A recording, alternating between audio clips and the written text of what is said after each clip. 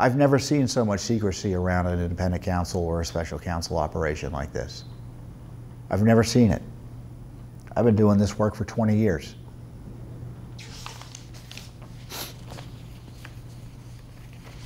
And along those lines, we just had to sue again this Justice Department over some basic information about the scandal. The scandal isn't Stormy Daniels. The scandal isn't Trump-Russia collusion.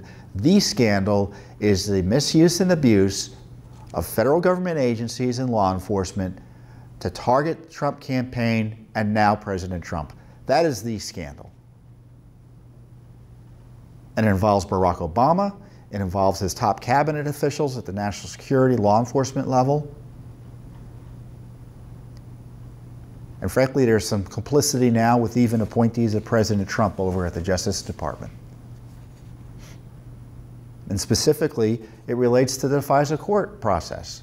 Remember, they used the Clinton DNC dossier to get a surveillance warrant on Carter Page, who was a recent Trump organizer or Trump volunteer. It was a backdoor way of getting it to Trump. And the conclusion of those who have looked at this, Devin Nunes' memo, the full committee report, is that no dossier, no warrant.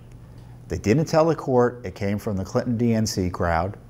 They didn't tell the court that Christopher Steele was persona non grata at the FBI. He had been let go, which is outrageous enough that they were even using him as a source, this Clinton vendor.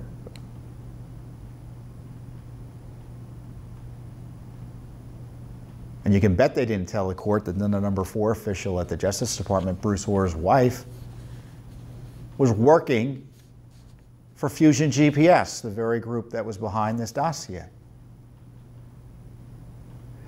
So Devin Nunes, the head of the Intelligence Committee, has asked for the FISA court transcripts of hearings where this might have taken place, where these discussions took place. And the chief judge for the FISA court, Judge Rosemary Collyer, I think it's how it's pronounced, she wrote back, she said, look, if you want them, ask the Justice Department. They have the transcripts and they have full authority to release them if they want. And of course, the Justice Department isn't going to turn them over to Congress. We asked for those transcripts under the Freedom of Information Act, and we were told we can't get them. Well, actually, they just ignored us, I think. Let me see how they responded. Yeah, they ignored us, completely ignored us.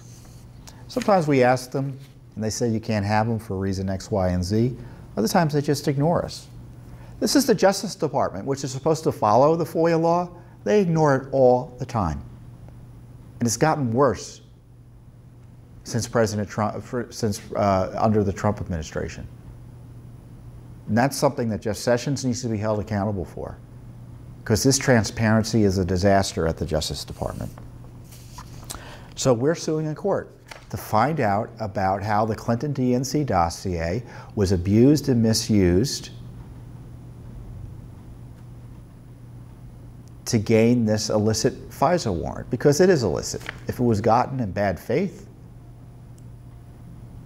look, this same crowd that is targeting Manafort, a federal judge has said, maybe you're doing this in bad faith.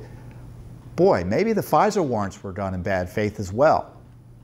That's why we want the court transcripts. And it's shameful that this Justice Department isn't turning them over and that we have to fight for them.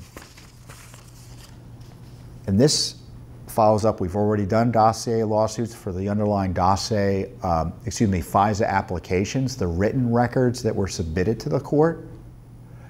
But you know, that doesn't tell you everything. So that's why we asked for the transcripts.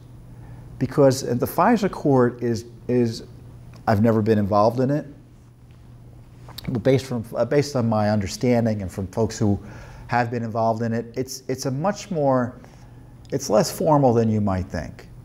There's a lot of give and take between the court and the prosecutors, and because the court is only hearing from one side. It's a secret court proceeding in the sense it's not public. They discuss classified matters. So the court is constantly going back and forth with prosecutors in a way that doesn't necessarily always happen in regular federal court proceedings. That's why it's important to get the transcripts. Because the court process breaks down if we can't rely on the Justice Department and the FBI to tell the truth to the FISA court. Because that process is done in secret. And we've got to rely on the FISA court to be honest and those talking to the FISA court to be honest. And if we can't trust either one of those entities, the warrants that are issued from there, that process, are suspect. And it's essential we do that, or we have that confidence, and they reassure us that things were done properly by releasing information when questions like this arise, so people can have confidence in the fair administration of justice. So that secret surveillance isn't done improperly. I mean, I know you mostly agree with me on this. Why is this a question for the Justice Department? Why is it? I don't understand it. Well, I do understand it. You know why? Because Mueller is using the dossier and they don't want to release information that would harm his investigation or expose it for the mess it is.